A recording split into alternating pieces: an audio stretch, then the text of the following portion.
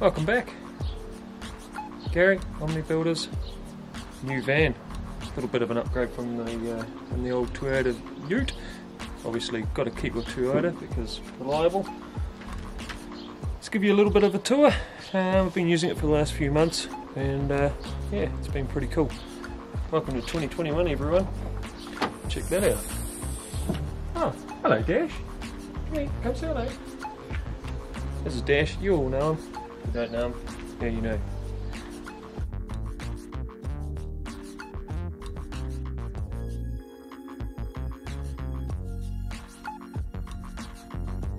Bring in a little bit closer.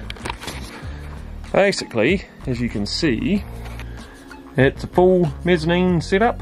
So it's completely flat throughout the top, so I can get any sheet goods I want at the top. Full tints, and obviously can only carry 3 people, but I don't intend on having any more than that in the van anyway, so what's the point? Trade vehicles for trade, right? So yeah, it's typically only me and my apprentice anyway. So let's dive right in. First of all, we have our side pockets here. Nail guns, leads, mouldy boxes, that sort of stuff. It was actually a happy circumstance when I worked out the height of this, that this actually fit in here really nice. I was quite stoked. It did work. Other side,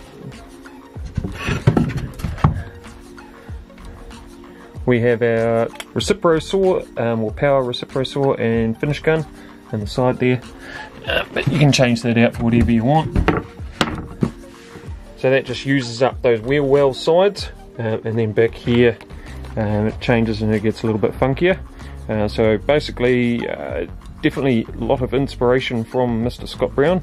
If you don't follow him, you definitely should. And I doubt anyone that watches my video is not already subscribed to his stuff, because he's massive. So these are a little bit different. I just got these from Brunsco. They're basically for like camper vans and things like that. They're just a little lock hatch, really cheap, and just made this easy.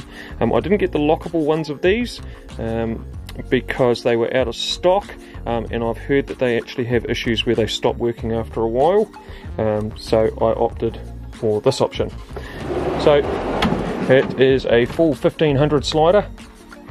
Okay, they are the best. Yes, they cost an arm and a leg, but I wouldn't ever go with anything less, because these are absolutely bulletproof. Doesn't matter how much weight I put in these, it just doesn't matter. They are just smooth and reliable, and yeah. So that's the basic setup in there. Tool belt, radio, yeah, basic setup in there. I opted for a bit of a different setup than what Scott Brown has, where he's set up all his straight edges and things to be able to pull out. I wanted a little bit more versatility to my thing, so I just made this as a full drawer. Okay, so I've got my sawhorses. I've got these sawhorses that fold up nice and flat, so they go in there. Levels go in there. Anything else that I want to go in there goes in there, sweet as a nut. Down here, drop saw stand. Nice and easy, pretty self-explanatory, and I also put my my guide rail, my 1200 fits in there quite nicely. Then third drawer. So in the back, basically all the clamps, chisels, that sort of stuff that doesn't get used as often. And I've just recently done this actually today with my Makita gear, just separating it up so there's a little bit more room. This here, all this gear that was here, was actually in this middle compartment. It just wasn't working very well, so I made up a nice little toolbox, a removable, slidable toolbox. So yeah, you can put it wherever you want, or take it completely out with the convenient little handle holds. And then we have all our Makita gear in here, nice and easy to get to. You know, a bit ringy, but hey, it still works, so I'm not replacing it until it completely dies. But yeah, that's that. That's the back of the van. In the front,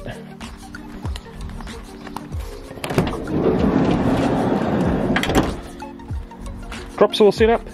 little stand in here. I haven't quite worked out what I'm going to do in here just yet. Probably going to bring this here forward. There's a little bit of an oversight when I was building it that this here kind of makes this unusable. Might even put a shelf here, bring that in, and then actually have that pullable as a pullable shelf of things, and then just storage of equipment down there. And then as you can see there, I've got the table saw stand actually sticking through those holes, which actually made it really easy.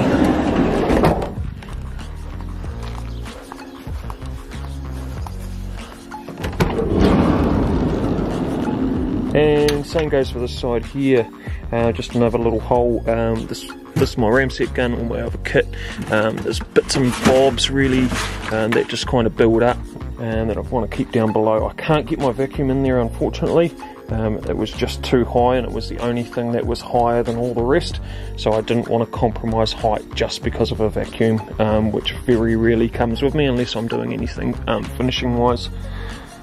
Okay, and then table saw, and then it's tied up here. Got a little bit of a makeshift setup there. Pretty easy. The only others add-on that I did as well is over here. And we've got a little 700 watt inverter, so that's just a single plugger. Okay, so you just plug in there. Anything, if you're ever caught out on a job site that doesn't have power, well, not anymore. Turn on the engine, plug that in, away you go. Nice digital LED setup with a reversing camera on it. It's pretty stoked actually. This is a 2008, and it goes hard. It is a cool little van. I didn't want to blow the budget too much.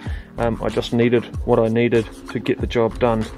So this has been fantastic. So on top of here, on a daily function, I normally have my step ladders, a ladder, or even a rolling scaffold in here most of the time, and if that gets left on site, then I get to travel around like this. I can put any sheet goods in on top of here.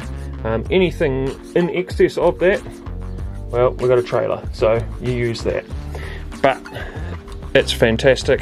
The amount of time that I save every day, being able to just grab tools as I need them and not have to fish through the back of my ute.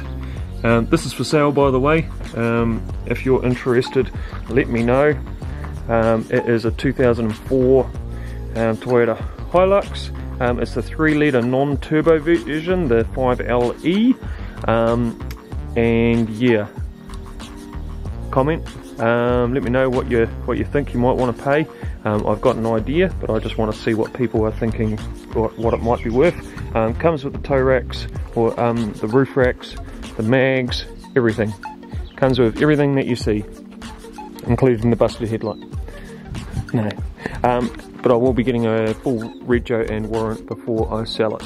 At the moment it is out, unfortunately. Well, that's the old one.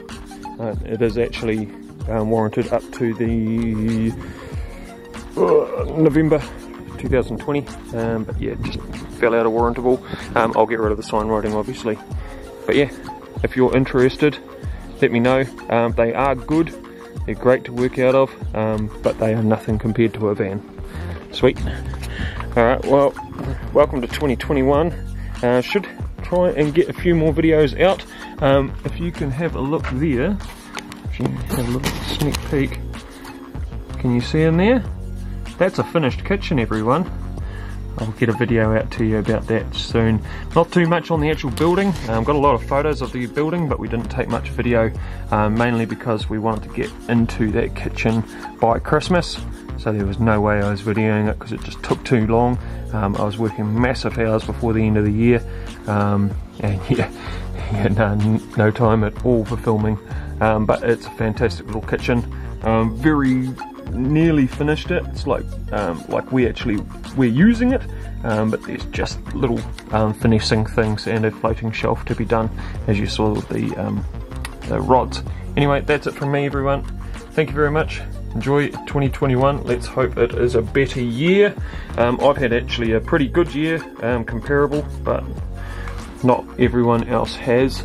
So my thoughts to anyone that's been struggling, just yeah, push on. That's all we can do. Just push on and make every day count and every day better. Sweet. See you guys.